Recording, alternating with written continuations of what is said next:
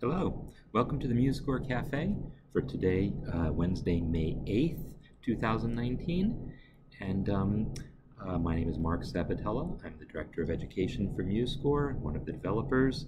And I'm here today as part of my MuseScore Café series, a weekly series of chats I do. And today's I'm talking about the Google Summer of Code. I have talked about this in the past, but it's an annual thing, so it's going to come up every year. And I talked about it a month or so ago when we were looking for students to submit applications. And as of this week, Google has announced the selections, and we have 4 students who have been selected to work on MuseScore as part of the Google Summer of Code. So first I want to congratulate the 4 of you, or can I do it from memory? Of course, there's only 4 of them. There's Anand, and I hope I'm saying your name right. There's Peter, Songchao, and Josh. So I'm going to talk about each of the projects that were selected, a little bit about what Google Summer of Code is, and just talk a little bit about the projects that are selected, which hopefully will lead to new features in MuseScore in the near future. So Google Summer of Code, if you're not aware, is a program that Google has been running for, well, we had the 10th anniversary, 10-year anniversary a couple years ago, so it must be like 12 years now, something like that, in which Google will sponsor college students to work on open source software. And when I say sponsor, I mean pay. So, hey Marcus, there's a strange sound. Okay, yeah, so the deal is I am at the school where I teach because I thought this would be an effective place to be, but there's a refrigerator here. Is it really distracting? Should I try to move? Is that going to be more distracting if I pick up and move? You have to tell me. But anyhow, that's what's happening. I can probably find a quieter location here. In fact, let me just do that. Well, I've got all my stuff here. Sorry. It's just going to be like that one time when we had dancing kids in the room next door. I'll speak closer to the microphone, and maybe that'll help. So what was I saying? Oh, yeah, so Google will sponsor university students to work on open source software, by which I mean they'll actually pay them, and someone who is involved with the open source project will, yeah, sounds like, yeah, all right, that's not good then. All right, I am going to try to move, since it seems to be an issue. Give me 1 second. Gather up.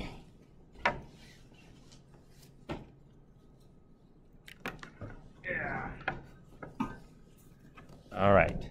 So we are moving.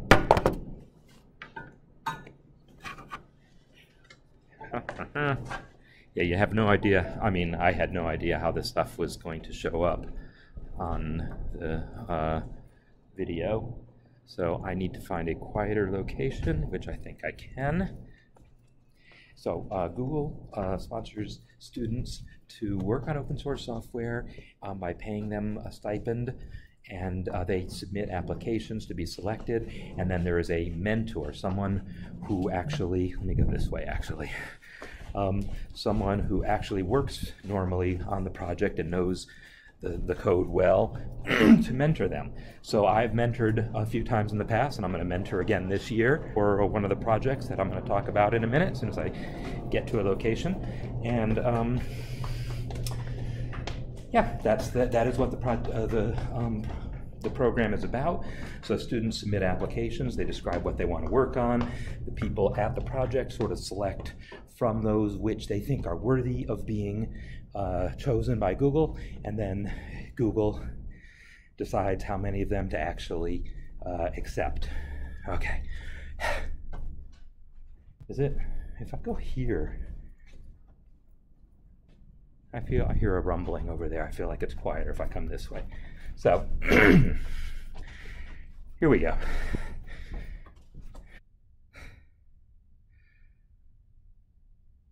All right, is it better now, is the question. That was a whole lot of me moving around. I'll see if I can edit that out later. Okay, so, no, I don't want to edit it up because I was talking, and whatever. Good. Okay, so, So I just want to briefly talk about what the projects are that were selected. There's 4 of them, as I mentioned, I think. So I'm just going to go over to where I have information on them. So, okay, so also let me just put in the link. Oh, now I've lost my keyboard. No, I just lost my mouse. Well, that was interesting. Okay. Can I do everything in touch? There we go. Okay. So, no idea what's going on with my mouse right now, my touchpad. But, okay. One project that we have going is from Anand, who is going to be working on palette accessibility. And accessibility has been a popular topic. I mentored 2 projects involving accessibility in the past. It's a topic that's really important to me. I'm not actually mentoring this one. It will actually be Peter Jonas, I think, who is mentoring this one. But the idea is to make the palettes in MuseScore accessible. And by accessible, we specifically mean keyboard accessible. Oh, this is going to be a drag, not having the keyboard. So what happened while I was dragging it? Something got disconnected. That's weird because the keyboard still works. Yeah, I don't know what to say here. Oh, there's my mouse again. Okay, so the palettes are over here, and right now the only way to add elements from the palette is using the mouse.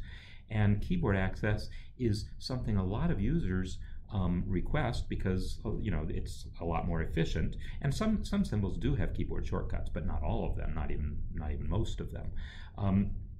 And for most of us, that's just a convenience thing. But if you're a blind user, it's not convenience, it's the only way.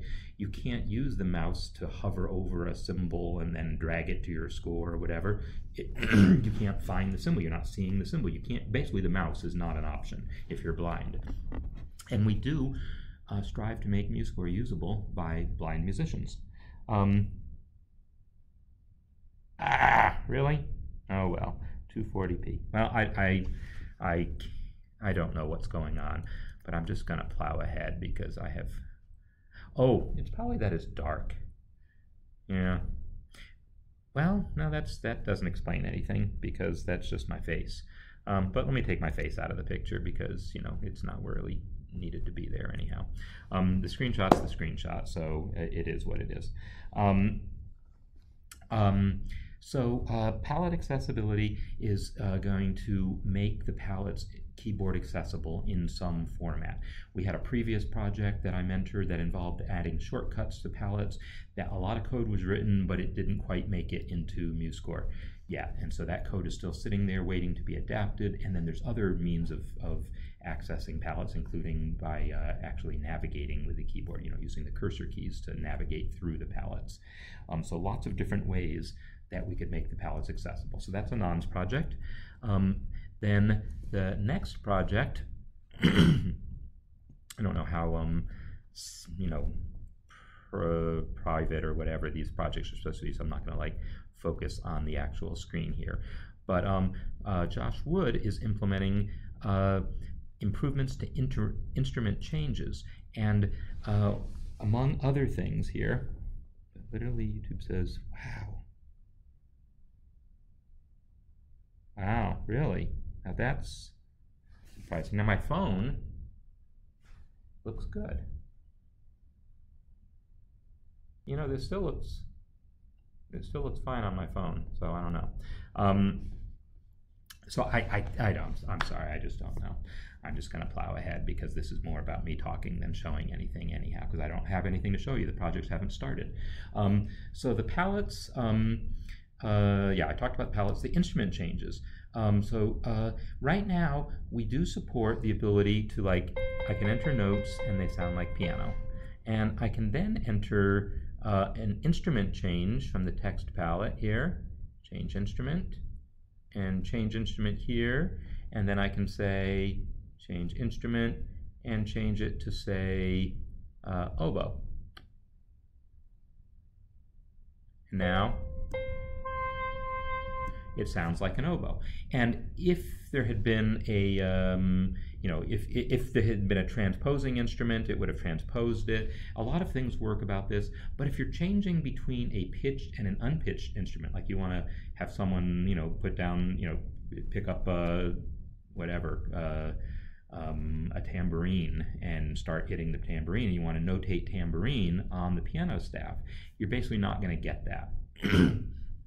So I can try to move just in case the Wi-Fi resolution's a little better if I sit over here. So I'll come out here. No idea if that's going to help. Yeah, if you want to change from a pitched to an unpitched staff, we don't really support that. We can let you change the number of staff lines because we have a separate element here, the staff type change, that you can add, and then you can change and have it be only 4 lines there, 3 lines, 2 lines, etc. And then you can use this offset to say you want it, oops, I guess that's changing where the notes are on the lines, not like the line won't be centered here. Oh, that's up here, that's the offset, there we go. All right, so we have these facilities, but they're 2 totally different facilities. There's the instrument change facility and then the staff type change facility. They're not synchronized, and you can't change between pitched and unpitched. So one of the more important things that people might want to use this facility for just isn't there. So Josh's project is going to be to try to bring all this stuff together, synchronize, get things working together better, and get this stuff working. So that is what Josh's project is about. Okay, looks good now. All right, good to know. That's Josh's project, and yeah, both of those projects I feel really good about. I feel like the problem is really well understood, and the people I think are going to be able to get the job done. All of them are, actually. So then the next one is actually, this is Peter, and this is the project I am mentoring, and it's about chord symbol playback. If you were following the cafes a couple months ago, or a few months ago, you saw I did an episode on chord symbols, and I sort of put together a cheat sheet that had voicings for all these chords that you could then download that cheat sheet and copy and paste chords into your score so that you could hear what a C7 sounds like by copying the C7 from my score if you didn't want to have to enter it yourself. And I had all sorts of jazz voicings and things that actually sounded pretty good. But that's a lot of work to use that cheat sheet.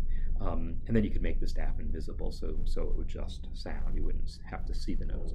So it's for a long time people have wanted to hear some sort of automatic playback of chord symbols, and I think it's finally time. It's finally going to happen. And so Peter's going to be implementing this over the summer, and hopefully we'll have something to show for it. Maybe MuseScore 3.2, because 3.1's coming very soon within the next few weeks.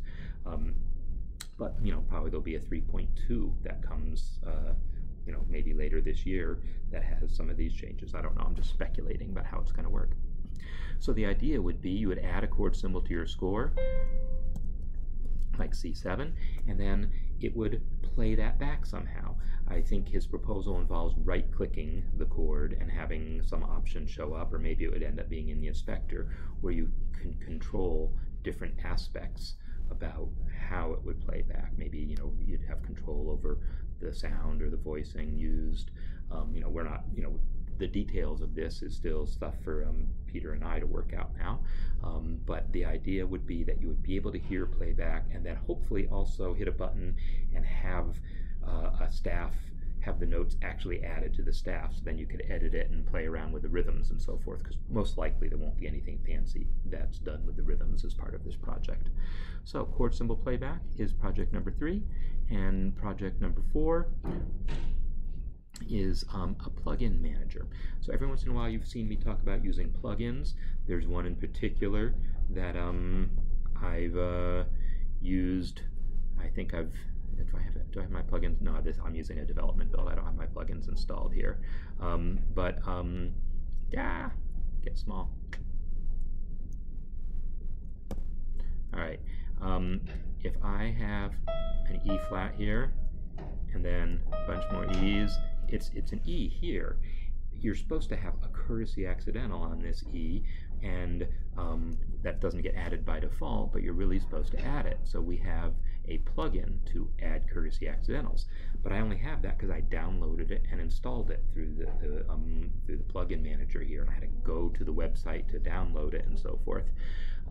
So this fourth project, that is Song Chow, is the student working on this, is going to be a plugin manager that would allow you to find, like, have a plugin store basically online, where directly from within MuseScore you can find plugins you want to install, and it will install them for you, as opposed to you having to go, like right now the way you would get to plugins if you wanted to is you go back to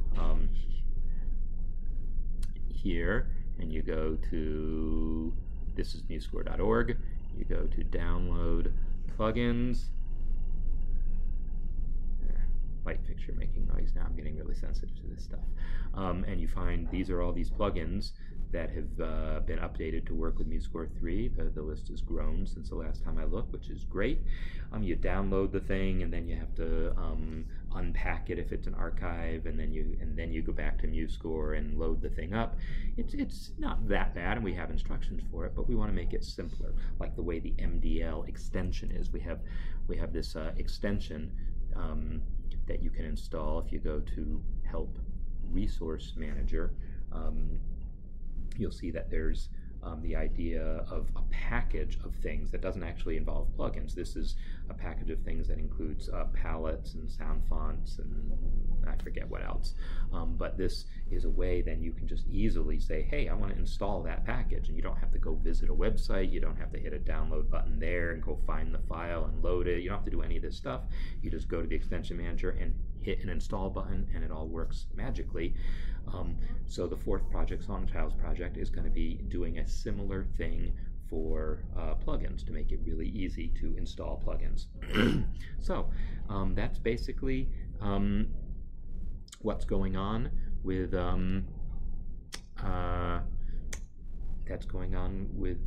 Google Summer of Code. The next couple of weeks, I forget the exact length of the period, is what's called the community bonding period, where the students just kind of come up to speed on things. Most of the students have already been doing that. They've already submitted their bug fixes for things to learn their way around the code. But then starting in a few weeks, or whenever the date is, I forget the exact date, they're supposed to actually start actively working on their project and have weekly progress reports, and mentors will be conversing with them regularly to make sure that they're getting done what they say they're going to get done, and get it done in a timely fashion. We'll have evaluations, and assuming everything works out, then the student passes and they get paid, and the code becomes part of MuseScore. Actually, it sometimes and often in fact happens that the students will be passed, but maybe the code gets included in MuseScore right away. Sometimes it takes a while. Maybe it either happens or it doesn't happen. But anyhow, that's what's going on for Google Summer of Code this year. So those are the four projects, and to me they all seem very viable. They're all nice. Sometimes there's a project we accept it because we know there's some part of it that's going to be useful, even if maybe the whole thing doesn't happen. But I think all of these are completely doable. They're very well-defined projects, and they should all totally be doable. So they cover different areas. There's the accessibility area. There's the area of playback with the chord symbols, the area of just program usability in terms of plugin manager, and the first one that I already forgot what the first one was that I talked about. Palette accessibility, instrument changes, that's the other one. So a couple that has to do with both playback and notation. So hopefully we'll be hearing more about the status of these projects over the course of the year. You can come join us on the forum and take part in discussions, because the students will be asking questions to collect feedback on the work they're doing and make sure that the way they're doing things is the way users want. That's how we like to do things. So we encourage you to stay involved by coming to the forums, and well, that's what I got for you. I will, I think, sign off here because this has been a bit frantic here, and I feel like I just will let it go at that. Next week, I'll have a new topic to talk about. As always, I'm up for suggestions if you want to leave any in the comments. And I will. I have something I've been working on that I'll be excited to show you if it ends up definitely getting included in MuseScore. So I'll drop that little teaser that there's potentially a nice improvement to MuseScore that may be coming soon, that I hope to be able to show off soon. All right, so I will sign off, and good luck to the Google Summer of Code students, and thanks everyone for tuning in, and I'll see you next week. Bye.